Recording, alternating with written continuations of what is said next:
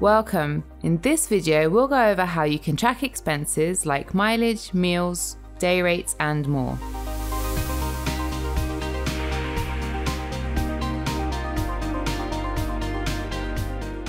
To use expenses, you first need to enable them in Workspace settings here. Then, expenses will show up in the sidebar so each user can record them. The expenses page lists all your expenses grouped by date. To create a new expense, click Add Expense. First, we'll select the date when the expense happened and then choose the project under which we want to file the expense.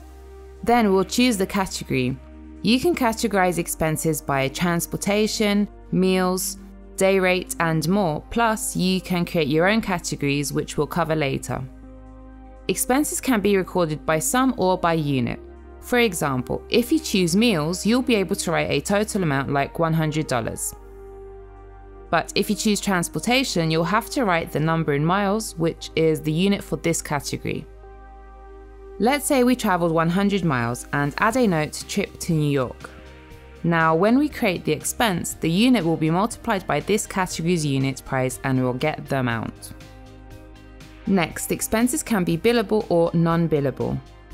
Billable status is inherited from the project, but you can always override it. We'll mark this one as non-billable because we don't want to invoice it. And finally, we'll attach a receipt for accounting purposes. Just find the file, be it an image or a PDF, add it and save the expense. You can also add expenses via mobile app and add the receipt by taking a photo of it directly via the phone camera. Now the expense is added and you can see it in your list, and you can open the receipt by clicking on the attachment icon. If you made a mistake, you can edit or delete the expense here. Expenses that have a unit will show the unit here and the amount is automatically calculated. To change the unit price and manage categories, click on the settings icon. Let's say we want to track overtime as separate project expenses. We can create a new category called overtime and say it has a unit price of $100 per 1 hour. Once you add a new category, it will appear here and become available when recording expenses. You can edit the category by clicking here or archive it if you no longer use it. Once archived, a category is no longer available when creating expenses.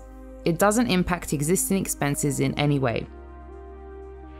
You can also delete an archived category to completely remove it, but in that case, existing expenses will become uncategorized.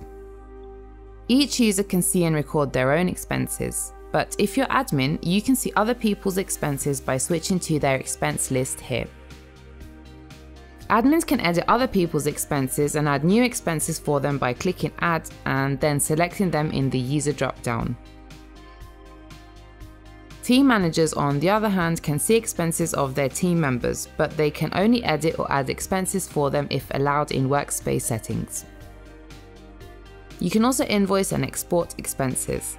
To learn more, be sure to check out our other tutorials about reporting and invoicing.